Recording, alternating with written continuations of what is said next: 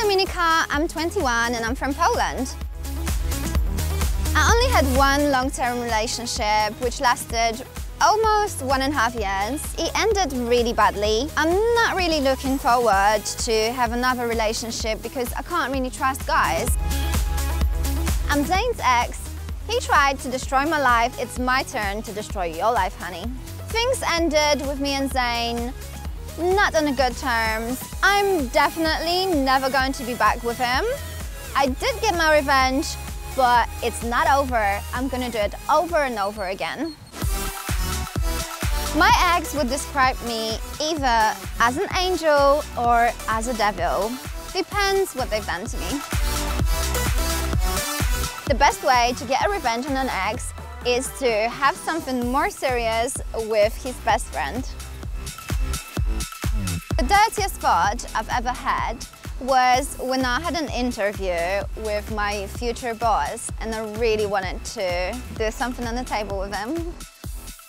My biggest social media fail was when I sent a naughty picture to my ex-boyfriend when it was supposed to be sent to another guy. Oops. When I was a teenager, my grandma found a condom in my room. And I was still a virgin, but I was just trying and like checking how it works. And she thought I had done something. But I'm an angel. The thing that I like the most about myself is that I can eat like a pig 24/7 and I still won't put on weight. The thing I like the least about myself is my pig nose. It just takes all the space on my face. It's so irritating. Even my grandma laughs at this. Ugh. There are two things that I would like to try in bed.